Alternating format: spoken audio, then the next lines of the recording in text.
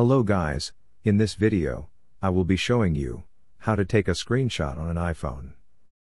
This method works on any iPhone running iOS 14 or later. Thank you for watching this video. If you think this video is helpful, please leave a like and comment on this video. Now let's get started. First head over to the screen where you want to capture in the screenshot. Now press the side button, located on the right side of the device, and the volume up button, located on the left side of the device, simultaneously. Make sure you quickly release both buttons after pressing them. You'll see a quick flash on the screen and hear a camera shutter sound, if your sound is turned on, indicating that the screenshot has been taken. Now you can crop the screenshot, you can add text on the screenshot, edit the screenshot as you like.